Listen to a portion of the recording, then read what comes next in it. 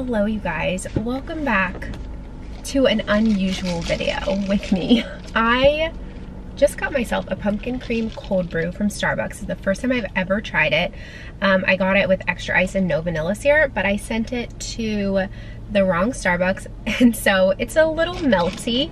I explained this on TikTok, but I do consider myself to be plant-based, and I have been plant-based for like probably 7 or 8 years now, but in the last 6 months I have, I don't want to say like become lazy or like become lackadaisical with it, but I'm just allowing myself to like enjoy my life a bit more and not be so focused on like what I'm consuming food wise. And for me that feels freeing right now. I don't eat meat, I don't eat eggs. I mean, like, I will eat pastries if they have eggs in them occasionally, but it's not even something that I like do consistently. It's more like if I go on a vacation and I like there's no vegan option, then I will reach for something that's not vegan because I want to have a sweet or something like that. But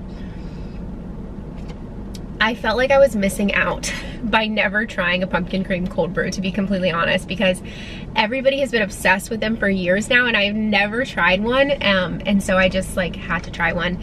It is really so good. I understand the obsession. Will it be something that I grab to, that I get every single day? No, just because I don't like to drink milk, and there is definitely milk in here. Like the pumpkin cold foam I think is made of like heavy whipping cream or something like that. But it is really good if I'm being completely honest. So anyway, I kind of wanted to do a different video today because I feel like I don't do a lot of sit down videos, but sometimes I want to have stuff like that on my channel where it's like you guys get to know me more rather than it just being like days in my life, weeks in my life, weekends in my life, which I love doing those and I'm not gonna stop. But when I was thinking about what video I wanted to do this week, I kept thinking about how I get the question on TikTok all the time about my nursing journey and like how I became a nurse practitioner and like all of that stuff. So I really wanted to sit down and literally tell you guys A to B my entire nursing story. So that's what this video is gonna be. I'm doing it in my car because it's Sunday, and like sometimes if I'm in my house too much on Sunday, I get like anxious. I don't know what it is. I don't know how to explain it. It's probably kind of crazy, but I decided I just needed to be, you know, I needed to leave the house and get myself a coffee. I like just took a shower, went to the gym this morning, but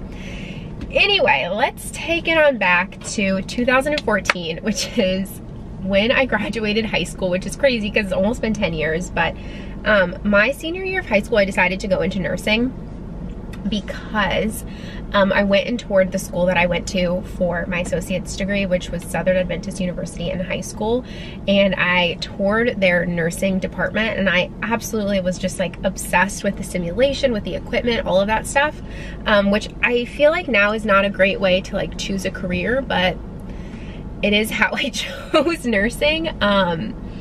I was kind of between doing occupational therapy and nursing or interior design, and I toured one school for interior design. I hated the school itself. It was in Michigan. I'm not from the north. I don't like the cold weather, and it was really like math-based architectural type interior design, and I think I just more preferred like interior decorating.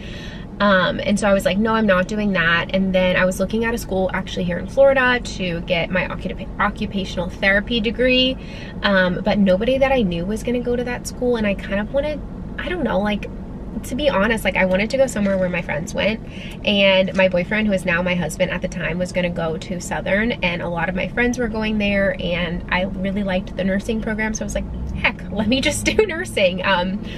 Which is not a great way, honestly, to pick a career, but it all worked out, you know? So, summer 2014, my university had this thing called Smart Start, which is essentially where you take one class over a 4-week period to kind of start you into like the college life. I took chemistry, which was needed for nursing. It was a hell class, but I had literally the best time because it's only freshmen there who take that class, so you're like getting to know everybody. We played volleyball every night in the gym. Like, it was honestly, when I look back on that time, like I wish I could relive it. It was so fun. But anyway, so I got my 3-year degree in nursing, and I absolutely hated nursing my first semester of actual clinicals in like nursing school. I was like, what have I done? I had my clinicals at Kindred, which if you're not familiar, there's Kindreds everywhere, but it's kind of like an LTAC, like a long-term care center where honestly people go and don't get better. Very chronic conditions, trachs, people have like a lot of traumatic brain injuries, that type of thing. And I was like, what am I doing in this career field? There was a brief point in time where I decided that I did want to be in medicine because I did really enjoy medicine, but I didn't want to do nursing. So I was contemplating being like a pre-med nursing major and taking all of my pre-med classes at the same time as nursing and then going to medical school afterwards. But then I quickly jumped out of that. I was like, are you an idiot? No. So like thankful that I did. But as I progressed through nursing school, I still was like, I don't know what I'm gonna do because I don't love this career field, but I'm just the type of person where if I commit to something, I am doing it. Like I will not give up, which is a good and a bad thing, but it definitely worked out for me in this field. So I was planning on doing my bachelor's there. I'm getting my 4-year degree, but my dad passed away in 2017, which was the fall before, like I was finishing my associate's degree in 2017. So my school, you would get your associate's test, and then your last year would be like test as in take the NCLEX, and then your last year would be your bachelor's degree. But when my dad passed away, he was helping me pay for school. I was just, first of all, I didn't decide this right off the gate, but I was like, I don't know what I'm gonna do. Because I don't want to pay for my bachelor's all by myself when I'm gonna have a degree and I could technically work. So I just decided to get my associates, get a job, and do my bachelor's online. So I graduated in May of 2017 with my associates in nursing. And I did a residency program at Erlanger Hospital, which is in Chattanooga, Tennessee, where I went to school. And for that, I was so excited to be in that residency program. I applied to 2 residency programs and I got into both of them, but one of them started in July and the other one started in June. And because I was done with nursing school and my dad had really helped me a lot with paying and stuff, and my mom has always been there and always been great and always really helped me, but she wasn't able to help me a lot financially, which is perfectly fine. I decided to do the one that started in June because I already had an apartment and I needed to start making money so that I could pay for rent. So I did Erlanger's, and they had a critical care and a non-critical care track. And I knew from my time in nursing school that I did not want to do critical care. I did not like the ER. I did not like ICU. I didn't like the OR. Like I was not interested in that type of stuff. I really at this point had no clue what I wanted to do in nursing. I just knew that I liked learning about the heart. That's all I knew. So, the great thing about that program was you started with all new grad nurses, which was amazing because you got to know a lot of people. You took classes, and then you also did I want to say it was a 2-week rotation through 3 different types of floors. So because I chose non-critical care, I got to choose my top 3 floors that I wanted to do a rotation on. So for me, that was cardiac step down, an intermediate care unit, so like where people would go before the ICU, but it was like general, and then just a med-surg tele. And I did 2 weeks on each of those floors, and I ended up really jiving with the cardiac step down crew that I was with. They had a lot of like young nurses, but then like my preceptor was also really cool and really nice, and I really liked her. And so I really jived with the floor. The other floors were just okay. I didn't feel I just felt like about them. So at the end of the residency program, which ended, the residency program was 2 years long, but like the actual summer part of it, but like before you started on your floor, I believe was 2 months long. So like in August, you basically ranked those 3 floors. So you ranked your first, second, and third pick, and then the floors that you rotated through would rank you, and essentially it's like being matched for med school. They would put the numbers together and see where you matched. So I matched with cardiac step down, which I was super excited about, but I had to work night shift there because they didn't have any day shift openings. So I'm also apologize if you guys can hear the AC. It is a million bazillion degrees out in Florida, and I just couldn't do this in my house because my dogs are driving me crazy. So it's literally 98 degrees outside right now. So I started night shift in August. I remember it because in 2017 there was an eclipse, a solar eclipse, and that was my first night ever working night shift. So I did that. I worked that job for 1.5 years, and I did night shift the whole time. But I was really mentally unwell, and I don't mean mentally unwell as in like I was a little depressed, I was a little anxious. I don't want to like trigger anybody, but I was very much like on the verge of like not wanting to be alive anymore, which was terrible. Like I hate saying that, and like even thinking back towards that time, because it was also like the year I got engaged, and then I got engaged and I got married in 2018. So it was a really, really difficult time for me mentally. So during the summer of 2018, I decided, my husband and I at the time, because we had just gotten married, we had just been on our honeymoon, and I was like so depressed that I wanted, like, we had a good time, but like I just remember the whole time thinking about having to go back to work. It was like giving me that much anxiety that I was thinking about it on my honeymoon, which is awful. So my husband was very worried about me, Seth. He was very worried about me.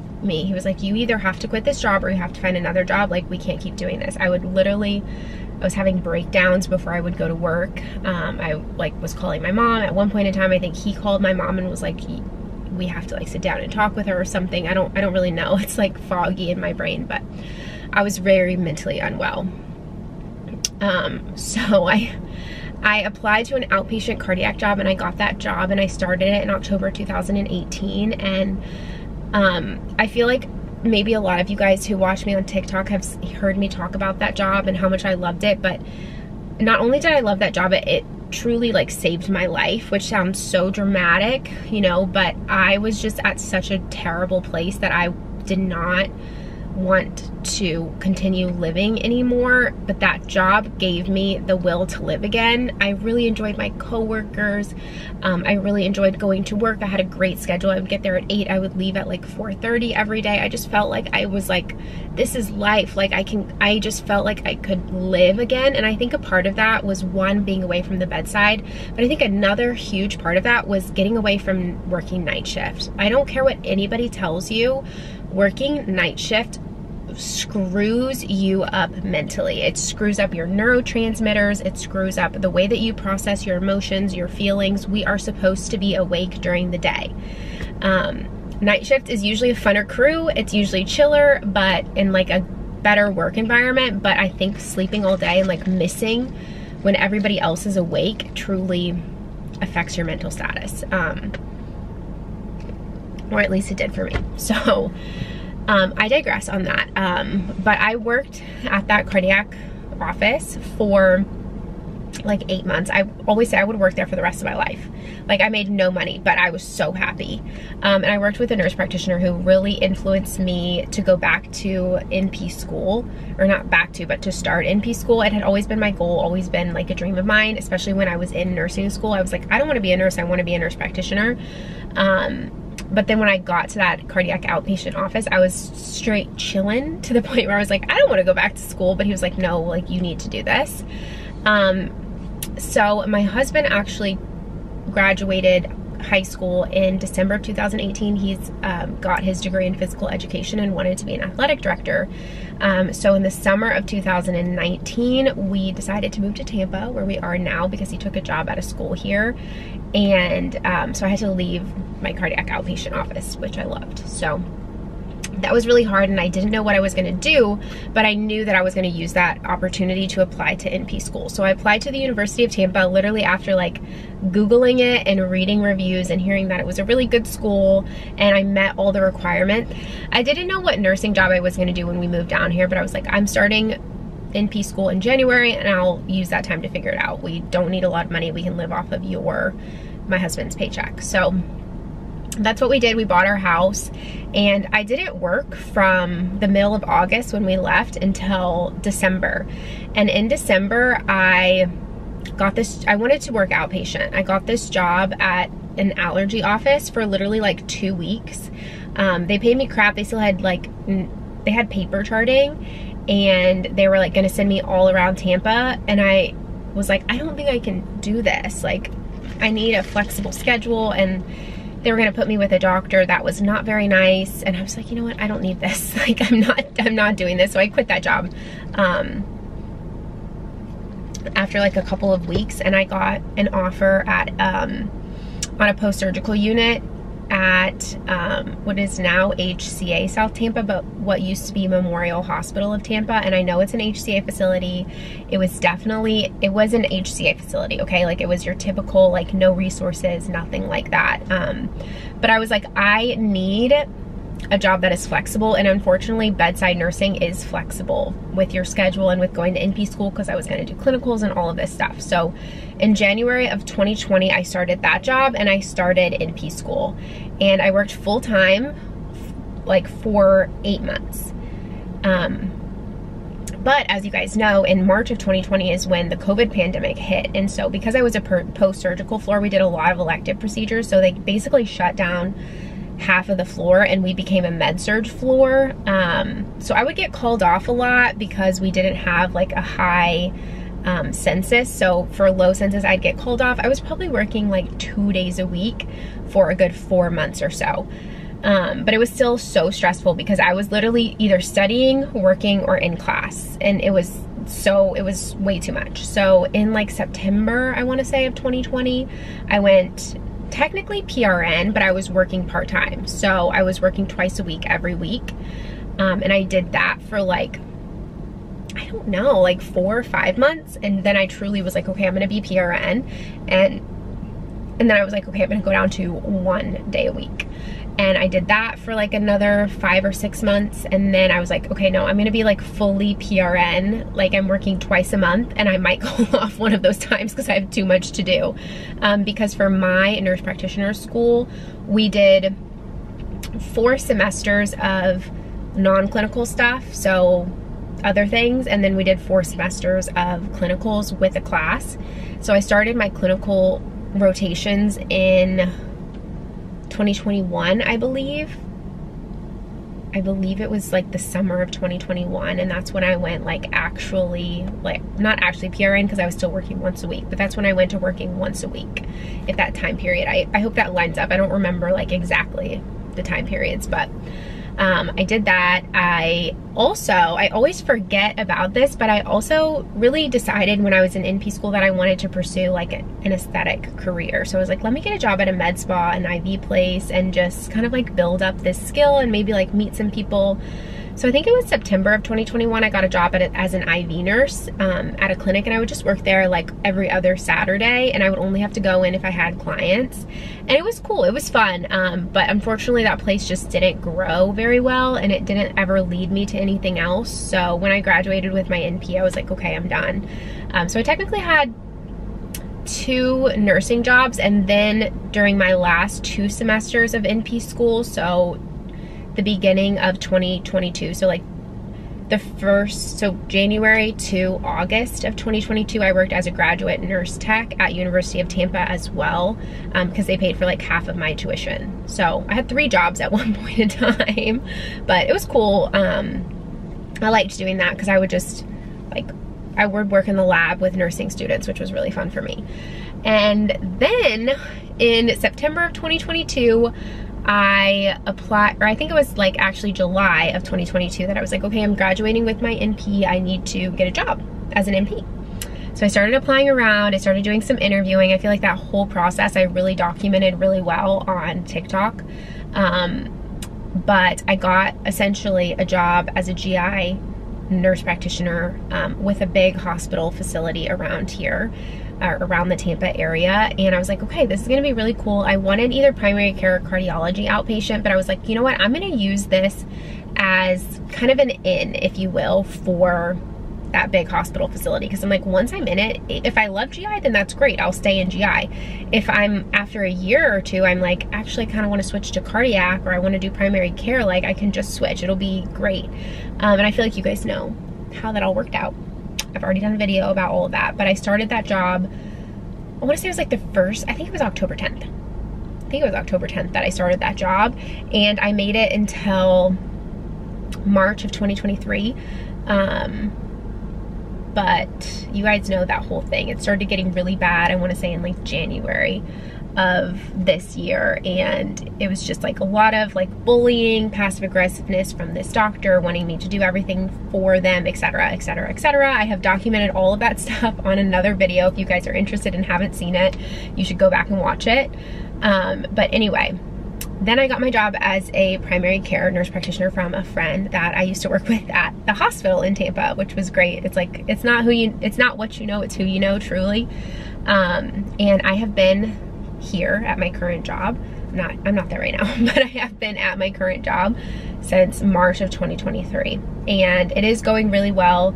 There are always things that you're going to want to change. No job is perfect, and whenever I complain about my job on TikTok, I feel like people are like, girl, you need to change, you need to get a new job, like this job is not working out, whatever. And it's like, no, it's just that no job is perfect. Like no job will ever be perfect. And I truly like am a loyal person, so I want to stick it out.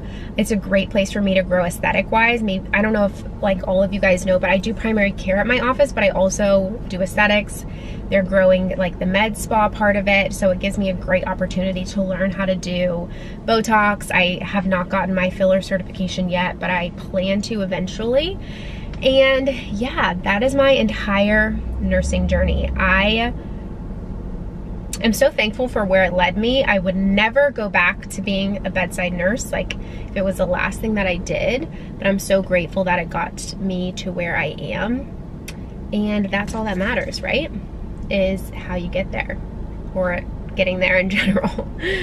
So anyway, I hope you guys enjoyed this video, kind of like talking you through. If there's any other things that you guys want to know about me, you want me to do like a sit down video, if I need to do like a Q&A, let me know, because I feel like it's fun to just like catch up like this every once in a while, rather than, like I said earlier in the video, just seeing like my everyday life.